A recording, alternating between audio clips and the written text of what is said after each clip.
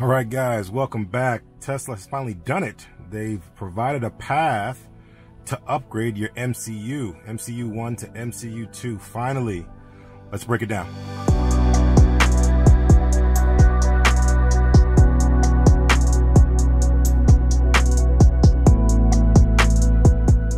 All right, guys, we're talking about the MCU, the media control unit, the brains behind your center touchscreen and your infotainment. Tesla has now provided the long-awaited and much debated path to be able to upgrade this particular infotainment unit, this MCU unit, this media control unit, for you to be able to have upgraded infotainment experiences. We've made a video before talking about whether or not you can upgrade to hardware 3 and whether you can upgrade your car's other hardware components contingent upon the performance of the MCU. And for those who are new, the MCU currently comes in two forms, MCU 1 and MCU 2. MCU 1 being the older legacy MCU, pretty much maxed out in terms of capacity. There's even owners who've had it over 50,000 miles where the MCU starts to fall apart and starts to crash a lot and things of that nature. And then MCU, which is the newer one, seen in the newer 2018 plus Model S's and X's and 3s. Okay, so that's what we're talking about right now. But now Tesla, for the longest time, hasn't been able to provide us with an option to upgrade the MCU. So if you wanted to upgrade the MCU to get all the new features, the video games, the Tesla Theater, you had to effectively buy a new car to be able to get that. So now they've finally provided a path, a somewhat debatable, cost-effective path to be able to upgrade your MCU. So now you could take advantage of all the features and functionality that Tesla has to offer. So here it is right here on the Tesla website, infotainment upgrade. Let's break it down. It says upgrade your infotainment system to access new features as well as a more advanced and smoother user experience. Owners of the Model S and X built after March 2018 or earlier will be eligible to purchase an infotainment upgrade, enabling access to some of the favorite features like video streaming and expanded Tesla Arcade, in addition to more responsive and a faster touchscreen experience. So this is another aspect where the older touchscreens were pretty laggy in comparison to some of the newer ones, especially in comparison to the Model 3, where the touchscreen wasn't very responsive as you drag items up and down or when you move. This is MCU 2 here, so you can see how smooth it is. As I drag up and down the screen, it's very responsive, very smooth.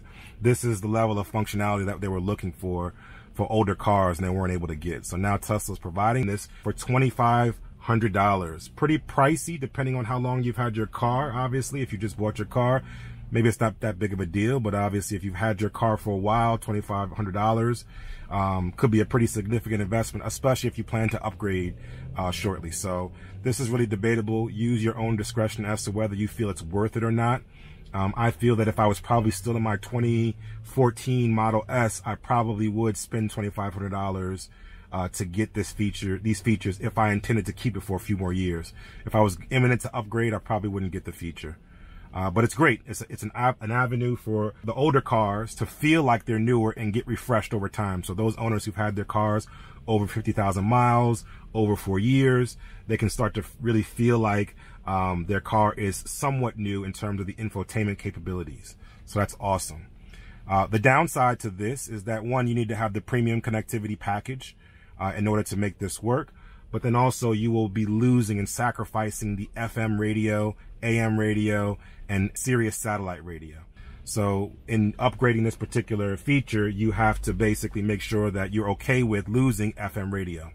Lots of parts in the country, there are areas where there are dead zones to satellite connectivity where they use FM radio to be able to listen to. If that's you, if that's your experience, then maybe FM radio is worth keeping and worth not upgrading. However, the trade-off is pretty significant in the fact that you're getting all the Spotify, you're getting all of the Slacker and all the other premium satellite-based radio options, as well as all the games, as well as all the Tesla Theater, being able to watch YouTube, Netflix, etc. while you're parked at a supercharger like I am right now. Okay, so they've gone through a long detailed list of frequently asked questions of things that you should know. Understanding what the performance upgrade is going to be, more responsive, smoother touchscreen.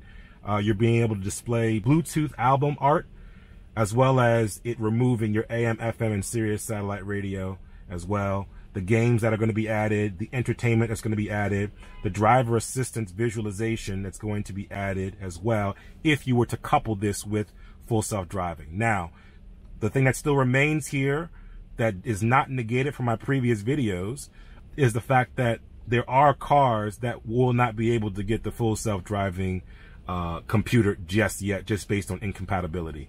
For sure, and for certain, it's going to be cars with Autopilot 1. If you have that, you won't be able to upgrade to full self-driving. Beyond that, just like this MCU upgrade pass, it's debatable, and Tesla could figure out a way to make it happen. And if they do, let's make it happen. But take heed to the fact that your car may be built and have hardware that may not be compatible with full self-driving. Tesla will alert you and let you know whether you can upgrade or not. Okay?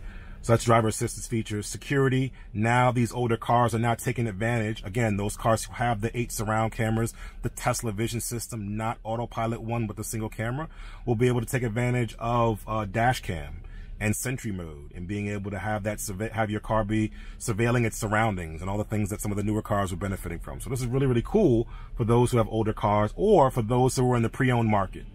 Those who are in the pre-owned market were always debating, should I get a pre-owned car, or should I get a Model 3, or should I get a new car? And so what are the pros and cons? And this infotainment aspect of it, the surround cams and the features that you get, was pretty much a no-brainer to not get a pre-owned car that didn't support this. But now that we're able to, the Tesla is able to support this, this now makes a more compelling proposition as to whether you should upgrade your car or not. Okay, so this is really great. In terms of pre-owned, buying a pre-owned vehicle, more cost effective, and still getting the features and functionality of some of the newer cars. Okay. Other than that, it's pretty much straightforward. Gives you a rollout date as well. So this is pretty cool for Tesla to be able to put some dates and some times to when they're going to be doing this and when they're going to be scheduling these appointments. And it talks about when will the infotainment upgrade be available for me. Model S and X owners will be invited to groups based on their Autopilot computer and feature configuration, and it breaks it down. Again, Autopilot 2.5 with full self-driving hardware capabilities. They're scheduling that right now to do that. If you have Autopilot Computer 2 with full self-driving capabilities, meaning you purchased it, or even if you have the hardware installed, late March is when you can expect to get the upgrade, the call to upgrade your MCU or upgrade your infotainment, if you will. Okay, all remaining Model S's and X's, anything beyond that, are going to have to wait till early April in order to start getting called in to get this infotainment upgrade. Again, this is going to be for the entire fleet, so that's great. All Model S's and X's. And again, the sort of surround dash cam component of it is also limited to the newer cars beyond Autopilot 1. So if you have Autopilot 1, you probably will get all the main features here in terms of entertainment, but you probably won't get the surround cameras because obviously your car does not have the surround cameras. So this is awesome. This is a really, really good thing that Tesla has done, provided this path. The cost is subjective as to whether it's expensive, whether it's worth it. Use your own discretion, but this is really, really great. Let me know your thoughts in the comments, what you think about it, if you are going to get it, if you are currently don't have MCU 2, you don't have the latest and greatest features, if you're planning on getting it, let me know what your thought process is. Let me know what you're thinking about in terms of how you value this. $2,500 is not cheap, but is it actually worth it? Again, each person is going to be different based on their conditions. So let me know in the comments. Until next time, enjoy your day, enjoy your Tesla.